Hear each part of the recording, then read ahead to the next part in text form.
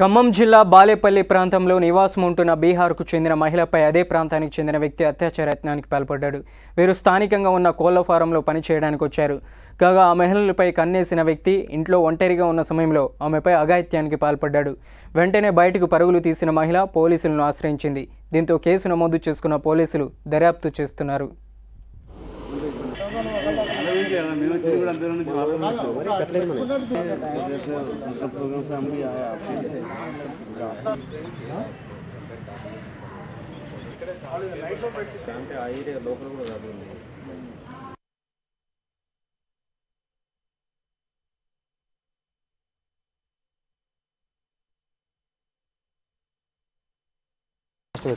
నా పేరు ఇమ్తియాజ్ అండి.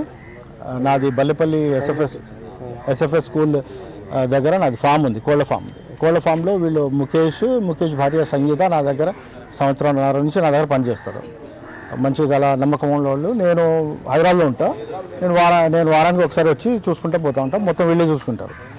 అయితే ఒకరోజు పొద్దున ఫోన్ చేసా, మా ముఖేష్ చెప్పారు, పోయి ఆ షాప్, మా రైతు పదాలు మా షాపులు ఉన్నాయి, అక్కడ గుడ్లు ఇచ్చి రాబో అని చెప్పా. మా వాడు పోయి గుడ్లు వేయడానికి పోయే వరకు ఒక పక్కన బిల్డింగ్ వాడు ఇంట్లో దూరాడు. బిల్డింగ్లో వచ్చేసి మా ఫ్లాట్లో దూరి ఆ అమ్మాయికి అటెంప్ట్ రేప్ చేయడానికి పోయాడు. బెడ్ మీద నెట్టేసాడంటే అదే.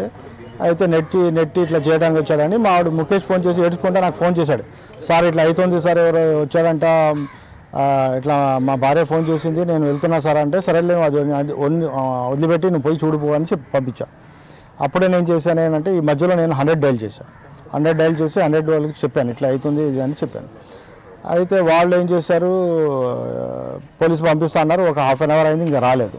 మళ్ళీ డైల్ చేసి ఏంటంటే ఇప్పటివరకు వాళ్ళు రెస్పాన్స్ చేయలేదని అది చెప్తే, మళ్ళీ వాళ్ళు Khanapuram Haveli police station phone చేసి వాళ్ళకి చెప్పి వాళ్ళు పంపించారు.